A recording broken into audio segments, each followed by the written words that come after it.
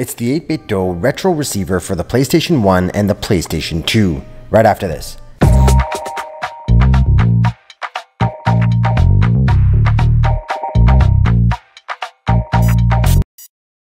Is it 8BitDo or 8BitDo? That debate will carry on forever and ever, but that's okay. We're not worried about that. We're more worried about what this adapter can do, which is awesome. It works with the PlayStation 1 and PlayStation 2, allowing you to use virtually any Bluetooth controller from the Xbox, the PlayStation controllers, any of their old retro controllers wirelessly with either of these classic consoles. All right, enough about what it does. Let's open it up. Let's have a look exactly what's in the box. All right.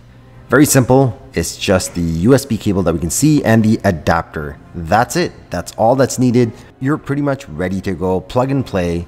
It will work with your DualShock 4, DualSense Edge controllers, Xbox One controllers, Series controllers, Elite Series 2, Core controllers, Adaptive controllers, Wii U Pro controller, Switch Pro controller.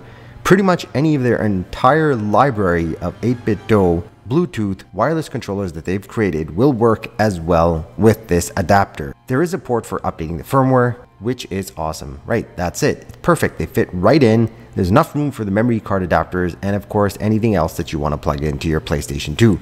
Now we've plugged it into the PlayStation 2 Slim, but it works with any other. Happy gaming. Until next one, keep on gaming. That's it for this one. Take care. See you all in the next one.